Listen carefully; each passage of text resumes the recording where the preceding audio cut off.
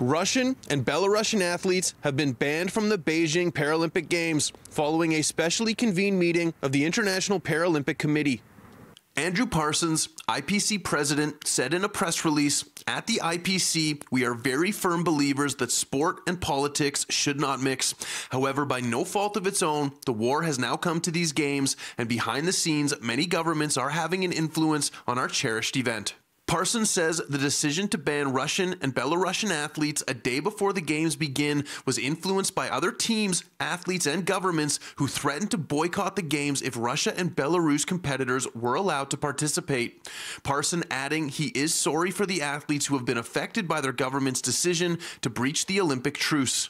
I think the most important thing that comes out of this is that athletes and national governing bodies influenced the decision, because athletes for too long have lived under the lie that they don't have any power. Robert Elchuk is a medal-winning Olympic and Paralympic coach.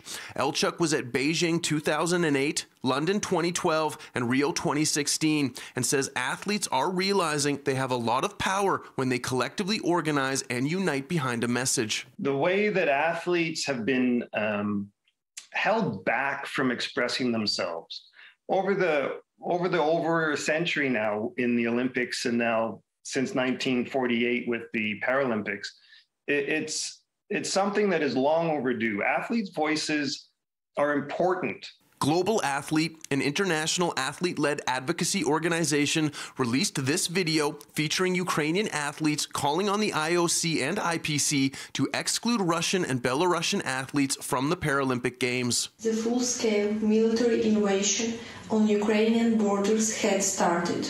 Belarus provided its border, fully supporting Russian invasion. The war is still ongoing in Ukraine. In a statement released 24 hours before the Paralympic Games begin, the Canadian Paralympic Committee was pleased with the decision and writes, "We join many organizations around the globe in continuing to condemn the atrocities being undertaken by Russia and Belarus in Ukraine and stand alongside the Ukrainian team at these games." According to the IPC, 71 Russians and 12 Belarusians will be sent home.